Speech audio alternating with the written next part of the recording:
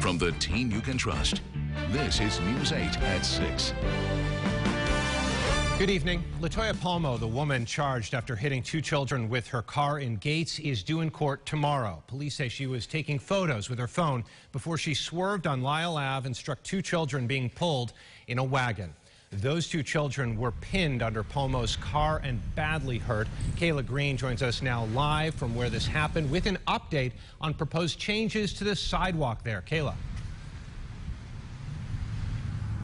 Yeah, Adam, this is right near where the accident happened last weekend. And even before that happened, the State Transportation Department had proposed plans to Gates to put in new sidewalks down this road, starting here and going a little bit down there. So as you can see, there's no real sidewalks here. There's just like this stretch of pavement right here. So the Gatestown supervisor, Cosmo Ginta, says the new plans will extend sidewalks from where the expressway ends all the way to Howard Road, 12 feet on each side. He says it's hard to say if having sidewalks in this location could have changed the outcome of what happened last weekend, since the driver was distracted. But Ginta says any new sidewalks are good, and he's hoping nothing like this happens again.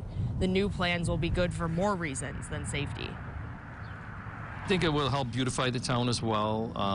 I know a lot of residents are looking for more sidewalks to be able to, attend some of the stores there, the Commerce, Wegmans across the street as well.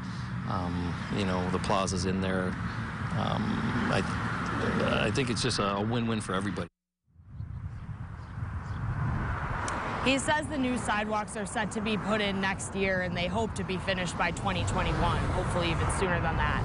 And based on what happened last weekend, I'm sure any new sidewalks would be a good idea to make this area a little bit safer. Adam? All right, yeah, greatly appreciated for sure. Kayla, thank you. Palmo is charged with 2 counts of second-degree assault and 2 counts of reckless endangerment. Police say there could be more charges filed since the car did not have an up-to-date inspection and had failing brakes.